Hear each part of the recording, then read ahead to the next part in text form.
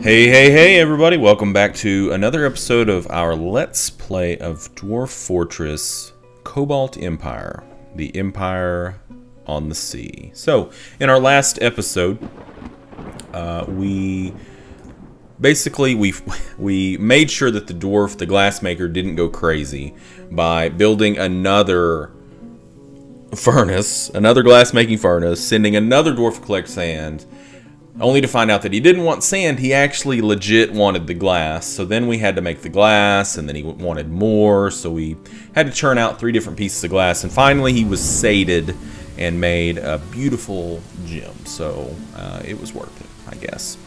And then we continued kind of working towards getting our channel done. Apparently our dwarves are really good at climbing out of small areas. And at the very end of the video, we received notification that a human caravan is coming in. So let's go ahead and get our goods out here for trade. We want to request our trader, and then we want to move finished goods. So we'll just mark everything here, shift enter. We'll mark everything that's visible on the screen. And then large cut gems, very good. Let's go ahead, gem bin. Yep, small cut gems. Yeah, we want those too. Is there anything else we want? Mug? Or any other mugs? No. Okay. So I think that's good, right? Right. We can't sell the artifact, or I would. I would sell it. It's probably worth quite a bit, if I had to guess. Why don't we take a look at it? Let's just take a look at it. Let's find it. Where would it be? Where would it be?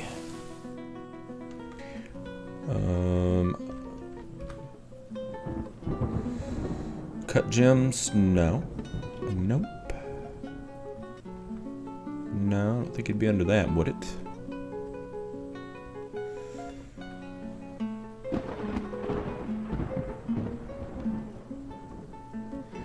I really don't know where it would be. Search glass. Then we'll just kind of glass eye fish. No, it's not what I'm looking for. What do we got here? There it is. There it is. So it was under large gems. Okay, Kamakvukar. Let's take a look at it. Let's view it. Okay.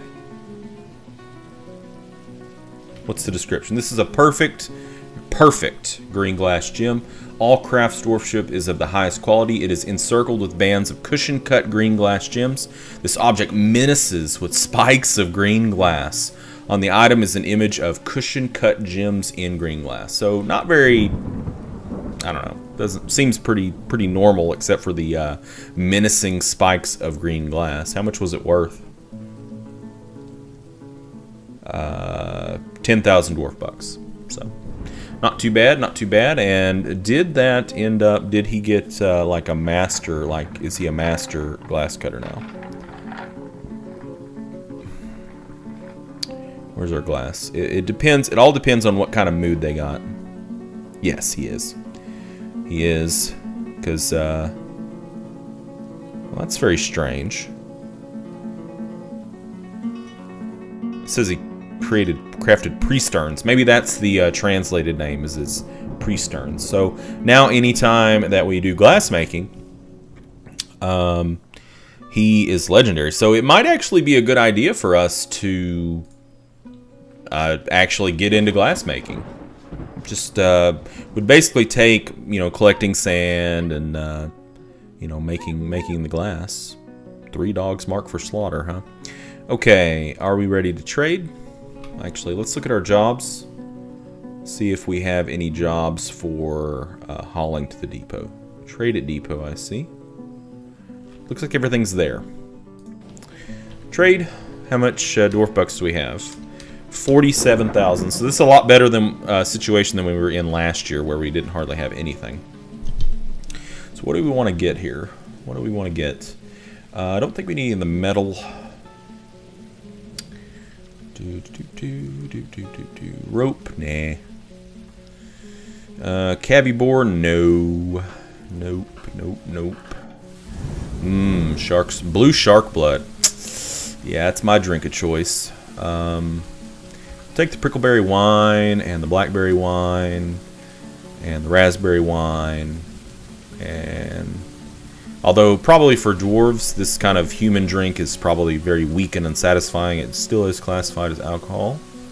Sperm whale blood. Right. Lots of fish blood is what these guys really are into selling. And owl blood.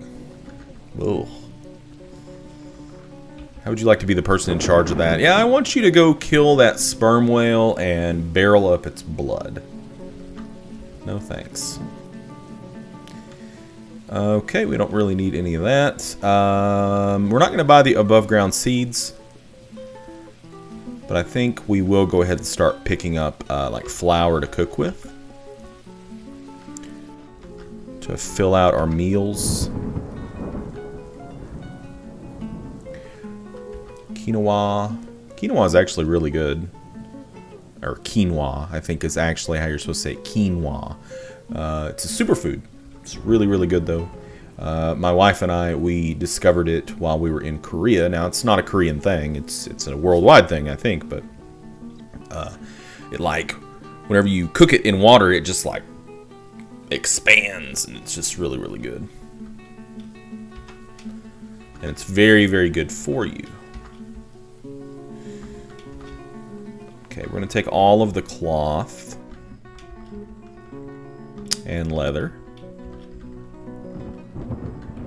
Good. See, humans are always really good about bringing a ton of cloth. Very good. Whoa, no sticky keys. No sticky keys. No. All right. And the more that you buy from them, the more they're going to bring next time. So because we're buying them out this time, we're going to send them away with a lot of profit. They're probably going to come back with a ton next year. We could buy some bolts, but I don't think it's necessary. I probably will go ahead and buy another anvil, and then we'll load up on the food here. And then what we're going to start doing is we're going to start cooking. We're going to start making some meals, some easy meals. Grab some cheese. You know me, I loves my cheese. Loves my cheese. Alright, I think that's probably going to be good enough. So, we could buy some animals. Like, we could buy, like, the horse. We could also go for, like, the guinea hen and start trying to do some eggs, but I don't think I'm really, like, into that right now. I think we have enough, like, irons in the fire at this point to keep us kind of busy. So I'm not, like, in a rush to commit to doing a bunch more stuff. So they're probably going to want about 5,000 dwarf bucks worth of profit, which is completely fine. I don't mind overpaying quite a bit whenever we have a lot of dwarf bucks kicking around. So yeah, that'll be good. They'll probably be pretty ecstatic with that, I'd imagine. Yeah. And then that means I'm hopefully that next year they'll come back with even more, which is what we want. All right, so let's move this stuff out. Move it out. Move it on out.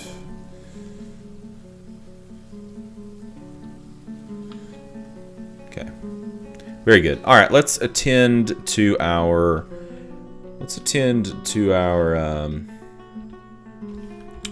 channel here. See if we can get this thing straightened out once and for all.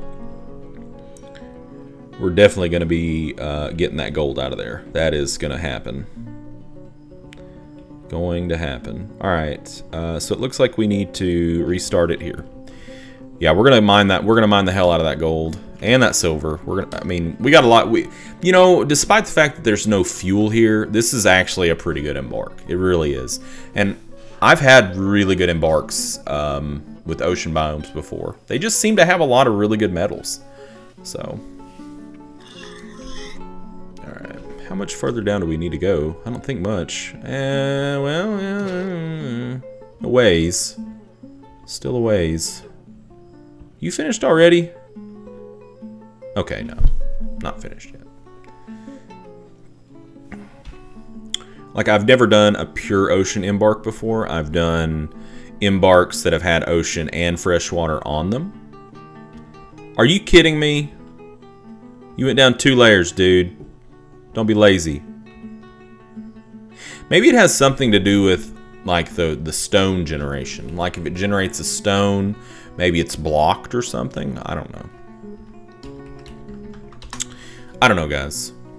I just do what I'm told. You know, I was told ocean embark, so we must do this. We must make this. We must make this happen. All right, so what's happening up top? Top side. Probably not a bad idea to kick out some more bedrooms before too long here. It looks like we're still smoothing. We do... What just happened here? Migrants. Okay, yeah, we definitely are going to need to kick out some bedrooms pretty quick, depending on how big that is. Alright, so we wanted to go ahead and start making some food. Let's go ahead and make some easy meals. Probably whenever the dwarf caravan comes in the fall, depending on how much food they bring, we probably will begin making lavish meals, which will really, really kick up the enjoyment level for the dwarfs. Have we encountered any more gems?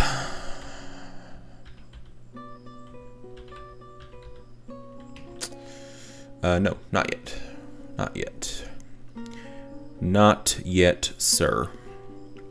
How is the wood stockpile going? Okay, wood's still looking good. Looking strong. Would be strong. I think we're okay on our farm plot right now, because what I'm thinking about doing here is when the dwarven caravan comes in about 2 or 3 months, we're going to go ahead and start our first plot of other things. Probably, I'd really, really like to get rock nuts going. Yeah, rock nuts would be good. Quarry bushes and dimple cups, things like that. Alright, so did we finish our smith? It looks like we did finish our smithing. So let's look at our military military screen, and check out their equipment. So they're missing footwear and weapon. That's what they're missing at this point. Okay, so let's go ahead and make their footwear. Right now they're just wrestling, and that's fine too. So we want to make bronze boot. High boot or low boot? Let's go high boot. Boot. All a boot. I'm Canadian. Anyways, I'm not actually Canadian. I'm Southern, if you couldn't tell from my really, really thick accent. I am a Southern American. Not South American, Southern American. Although being South American, there's nothing wrong with being South American. I have friends who are of a South American heritage. They're very lovely people. Okay, so we're doing some slaughtering. Just gonna add to the fun here.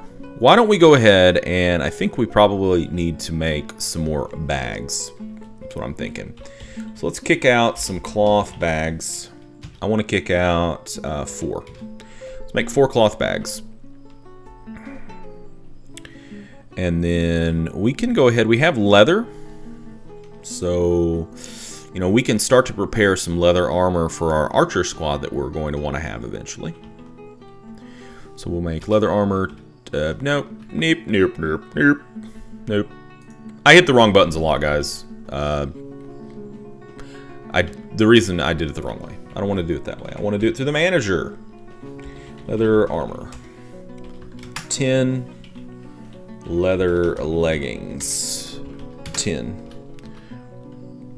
Just getting it started. Just getting the ball rolling. Alright, let's pause up the game and see about our new arrivals. It looks like we only got maybe like 10. 9. We got 9 new arrivals. But I do see some nice full squares. We like that. What do we got here? We have a carpenter. Okay, sure. It's not bad to have another carpenter. Woodcrafter. Alright. Another animal caretaker, sure. What's this guy? A gelder. Woof. He is a beast at gelding. Give him an animal and he will geld it in no time flat. Not actually messed with gelding too much. Actually at all in this game. and definitely not in real life. Anyways. Wow. Good. Some bone doctors. A wound dresser. I always like to see more people with this floating about. That's always good. Another good farmer, a wood burner, which is kind of ironic because somebody's burning wood right around where I live right now. Either that or I might be having a stroke. So, you know, if like in this video, well, if you actually are hearing this in the video, you can safely conclude that I probably didn't have a stroke, because if I had a stroke and died, then who's going to upload the video? Moving on. And, okay, plant processor, brewer, and a cook, a few different cooks. Novice metalsmith, an accomplished metal crafter, good. Gem setter, another glass maker, would have been handy earlier. Actually, we have a few glass makers, that's strange. What about military? Okay, so we have some military people here that we can, well, we've got one really, and then this person actually has some proficiency with like the basic military skills. They're a novice biter, but yeah, basically they're trainable. They're a little bit above what I would consider a peasant to be. So this was our wood burner, so I'm pretty fine with putting them in that position, and this was our wood crafter. So we're kind of at the point in the game now already where unless it's like a really super critical job, we're kind of insulated from, you know, if somebody comes in and they've got military background, they're probably going to end up being in the military. So, all right, well, it's coming along pretty nicely. Our little squad is going to be, you know, beating the crap out of each other very soon. In fact, they probably already are. All right, I'm sure we probably need to. No, actually, they're still going there. Okay. Still cooking. Good. All right. Yep. Let's check on our channel. Checking. We're getting there, guys. We're slowly getting there. We're making it. We're making it happen.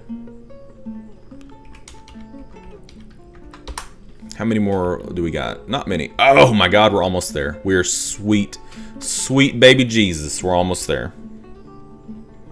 I'm just gonna hang out so that we can see, you know, we can get this finished.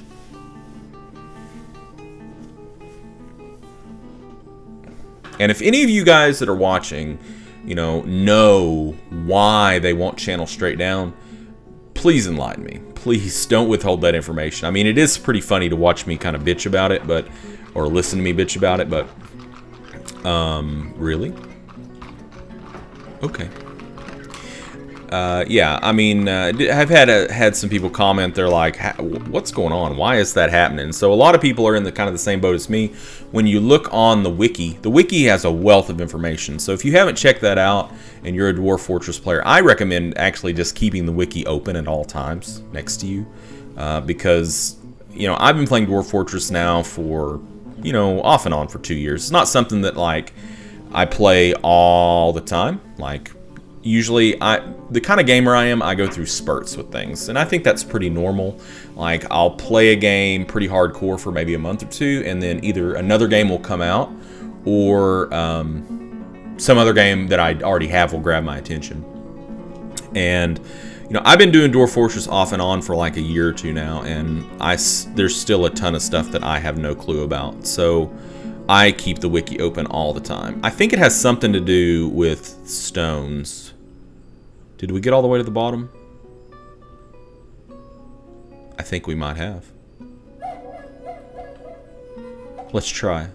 Let's make a channel right here. Okay. And then we'll know. How we'll know basically is whenever he channels that, we'll go back up to the top floor and we'll check on our well. And if it's clear all the way to the bottom, then we'll actually have to build our well first. But okay, so here we have mist, open space. That's kind of cool. open space. So we should see open. That's really cool. That mist. We should see open space all the way up. Whoa, whoa, whoa, whoa, whoa, whoa, whoa, whoa, whoa.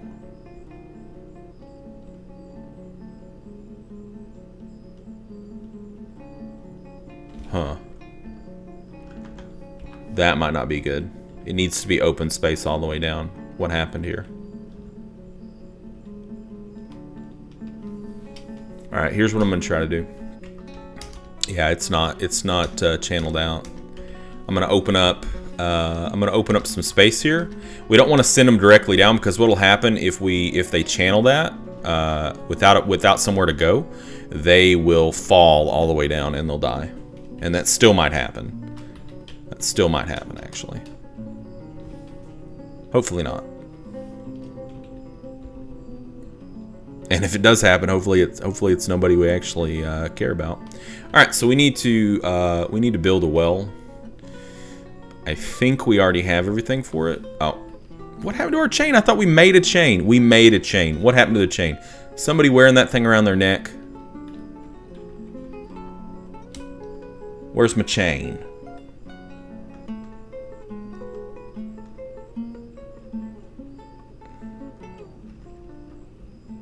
Oh, did I not make a chain? I swear I made a chain. I swear I made a chain. Guys, you saw it. Did I make a chain? You guys tell me. Did I make a chain? I swear I made a silver chain.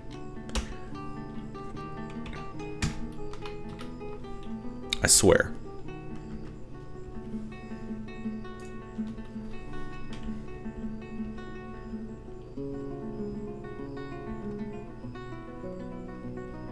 Okay, nobody's working on mining that out yet.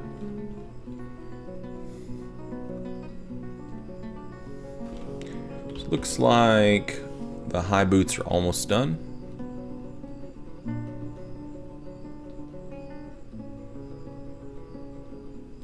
Everybody's staying busy. That's very, very good. I think in our next video, I'm about to call this one to close. I just want to get, that well set up, or at least started. High boot done. Good. I think that was the militia squad all coming to grab their boots. That's pretty funny.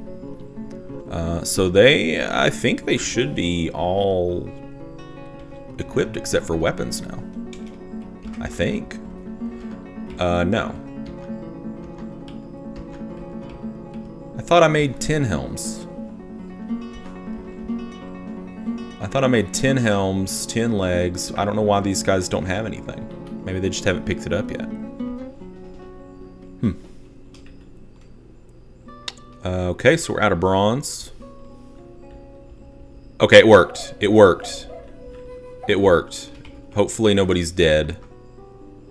A crab. Oh no, a crab. Alright, pause. So we should see open space all the way down. And hopefully we don't see a dwarven body at the bottom, dead. We don't. Whew. Okay, I was really worried about that, actually. Alright, so now, is the chain done? Needs chain. No, it's not done. Okay, so what we're going to do in our next video is we are going to, when that chain gets finished, we're going to put our well right here, and it should be done. We should have a well. We should have a source of fresh water at all times.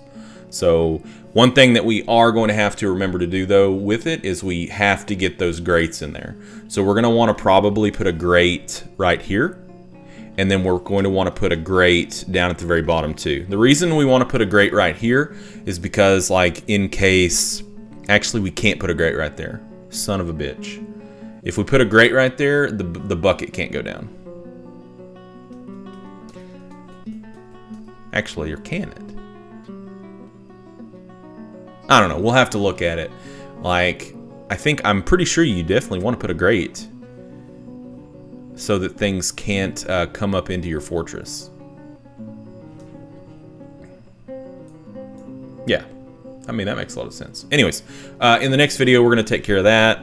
We're going to start, like, actually we need to make some more bedrooms, and we need to get started digging out silver for our weapons. We're gonna go silver swords, baby. Silver swords. All right, I'll see you in the next video. Until then, game on.